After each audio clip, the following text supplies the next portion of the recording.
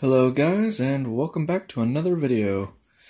I know what you're thinking, hey, this isn't what you usually make, but hey, this is my channel, and I created this channel to be an outlet of things that I have interest in. Not just one particular thing, but a multitude of things. And so, today is going to be my first deck profile. I don't consider, don't be mistaken, I don't consider myself a Yu-Gi tuber, because one video a Yu-Gi tuber does not make. Since this is like the only video I've done on Yu-Gi-Oh, I don't think that qualifies. Anyway, so this will be a deck profile on Gouki Metal Nightmares, which is Gouki, Metalfoes, and the Knightmare archetype. And this is my take on the deck. Excuse me, but I'm going to be doing this a bit one-handed. But yeah.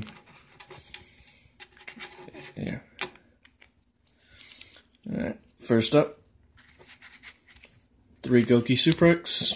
He's combo starter. It's always good to see him in your hand. Love seeing him. He can be with him and some of the other cards. He can sometimes be an instant link 4, and that's great.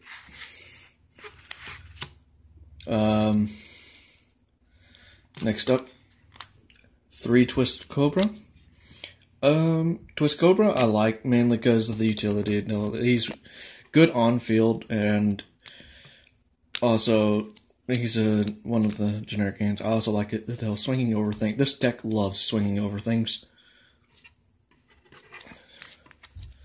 And he's a good enabler for that. Plus, he's just really easy to get to. I play.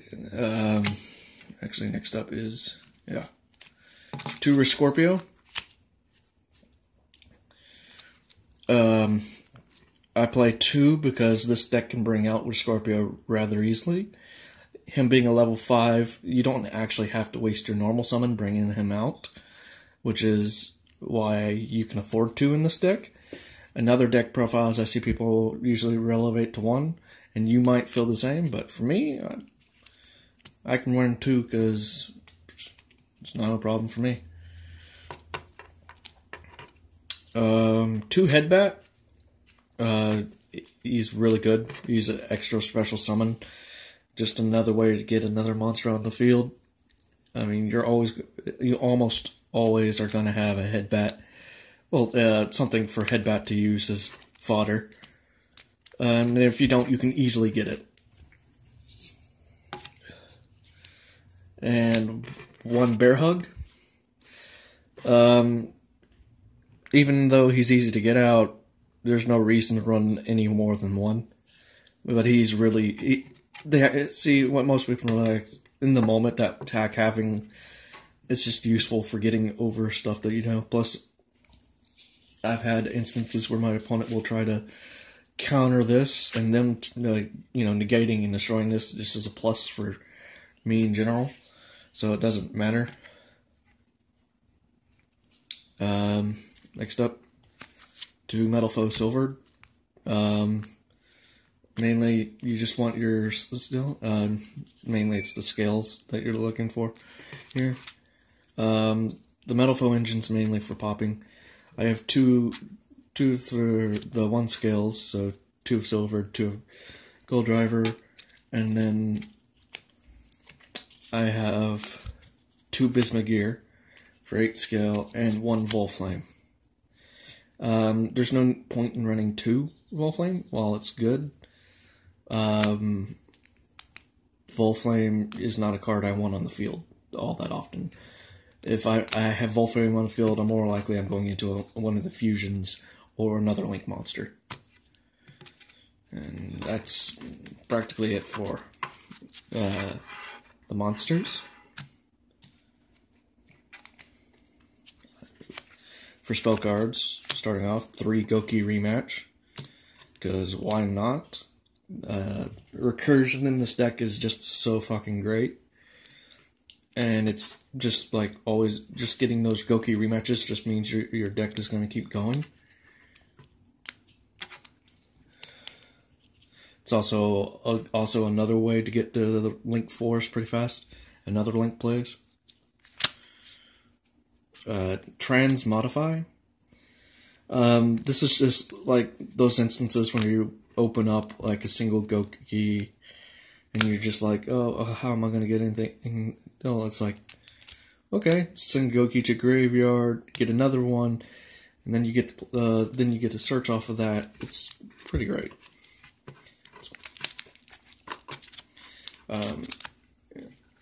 And like the Metalfoes engine that we run here is like really great for popping, and it speeds up. Not only is it a pendulum summon build, but it's also kicks off Gouki effects. You get 2 searches for the price of 1 effect, which is great. 2 Gravity Lash. It's just really great for ruining your opponent's intentions when they're attacking you, or when you're attacking them, especially when they have a powerful monster reveal and they're like, haha, try to get over this, and it's like, okay. I mean, granted, it doesn't work against Link monsters, but you're not really worried about that. Next up, 2 Legacy of the Duelist. This card is phenomenal, in my opinion. Sorry for the shaky, I'm literally recording this on my phone again. Whenever you declare an attack, you can target 1 spell card your opponent controls, negate the attack, and if you do, destroy that card. And since you can do that as many times as you can attack in a turn, you can pop several times. And in most cases, it's worth giving up a few attacks, especially since you're going to be having a lot of monsters to attack with. This is literally, like I said, the way this deck deals with most of its problems is by attacking. And that includes your opponent's back row. However, there are ways, like there's other ways to deal in the deck. It's just that this deck loves to attack. The other part of this is that your opponent's limited to 1 set a turn, and in some decks that can be devastating for them. It also affects you as well, but you don't care because you're not going to be setting that often. And even if you're against an opponent that doesn't set that often, it's still good because during your draw phase, you can give it up, your draw, in order to add a monster period from your grave back to your hand. And this allows you to keep going. That's why I like it. 2 Call to the Graves to deal with the hand traps. I would run 3, but I don't want to add another card for here. Now onto the one-ofs. We have Gouki Face Turn, and I like this because this just keeps everything going, and it's searchable like all the other Gouki cards. I just love it. It's really great. Metalfoes Fusion for the Metalfoes engine. It's great when you use it, or whenever you use it for discard fodder, or it gets popped. Either way, this in the graveyard, for the extra draw. I'm sorry, no. Let me just so you can see that. No, for that extra draw, it's just amazing. It's definitely the card. I put this in a lot of decks, mainly because that recursion draw is just really great. And then Monster Reborn, for obvious reasons. Warrior Returning Live, Play Extender. Rota, of course, because Warriors. And now onto traps. You have 2 Counter, which are great for setting up more extended plays to either go into Fusion or Links. 1 Combination, because it can search, which is great for when you need the other scalings and stuff. And you don't need to play any more Metalfoes Speller traps than that. I run Fiendish Chain, optional, but I like it. Mirror Force, mainly because when I'm facing other Link decks and this is just fun to screw my opponent over with. Because my opponent's going to be mostly focused on trying to gate my monster effects still, so they're not going to try to bother with my back row. And after they've used negates to affect my monsters, I go, well, Mirror Force, and they go, fuck you. And it's amazing.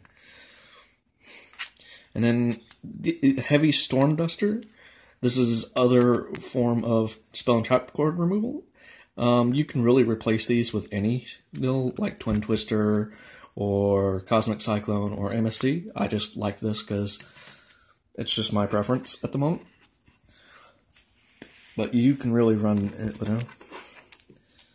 And that's it for the main deck. Onto the extra. We have Mrs. Radiant, Earth Monsters, Gouki's All Earth. It's just generic. It's really great.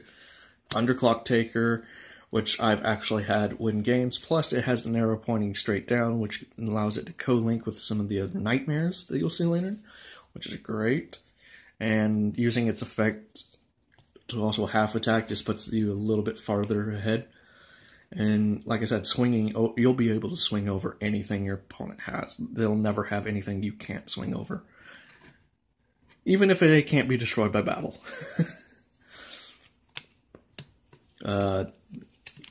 Next up we have our Nightmares.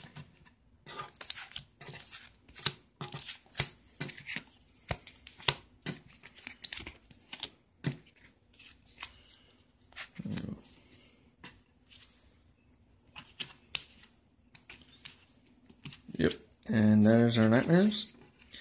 2 Unicorn, because Unicorn's just that good. That's more draw power. We have Cerberus. Can't be allows when co-linked. It's gonna stop. Can't be your co-linked monsters can't be destroyed by card effects. Phoenix can't be just makes their things can't be destroyed by battle. And then Knightmare Goblin prevents anybody from targeting. Any co-linked monster can't be targeted by anything, which is great. And then they all have their other effects, which can help. I just recently got this, so I haven't been able to use Cerberus yet, but I have used all the others, and I do like their, especially since this is more like discarding a Metalfoes Fusion or Gouki or something like that. For his effect, it's just really great, and it's just great. The Knightmare engine really does make the deck. Even though I run so few, it's just like you don't really need that many because they control the field and Goukis are going to run it over. Trigate Wizard is your, again, calling your negate. I run 2 Gouki the Great Ogre, mainly because